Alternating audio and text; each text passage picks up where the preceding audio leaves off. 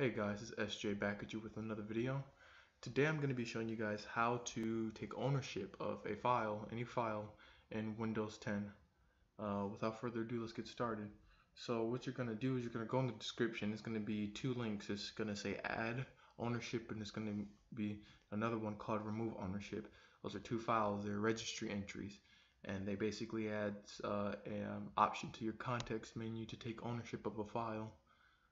Now what you're going to do is once you add that, well, since I already have it downloaded, just go ahead and one of them will say add ownership or remove it. I'm going to install it and just go ahead and hit yes.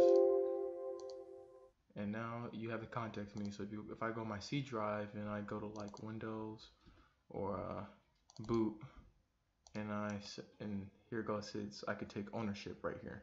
I'm not going to do that. Just going to leave that alone. So let's go back. Or if I want to take ownership of all of these, I could do that too. And it gives you it gives you an option in your context menu to take ownership of any file in your C drive. In my other drive, I can take ownership of these files, which I already have. It really doesn't matter. But if you want to remove it, you go ahead and just go on back to where you downloaded the program or the file, and go ahead and hit remove, take ownership, and go ahead and hit yes, and hit yes, and there you go. Now there you go. Now when you go over it and if you right click, it's no longer there, and that's how you do it. Now when you're doing this, fair warning, when you're actually taking ownership of files, be wary of which file you take ownership of. You know, just be careful. You never know what you're because some files are the system has rights over them, which the system uses it. That means it manages that file.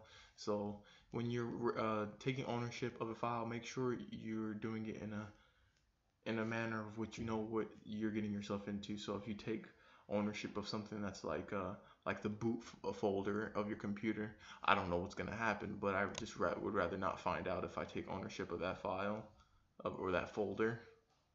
So. But yeah, thank you guys for watching the video. It helps out the channel a lot.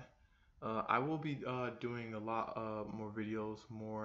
I kind of don't like waiting an entire week to upload. It's kind of stressful, I guess, with everything. And I'm gonna have an update video soon talking about some other things with SEDT or my social engineering docs tool. If you haven't seen that, a link will be in the description so you can go see the video on how to docs and everything. And with my other computer, I talk about that and everything.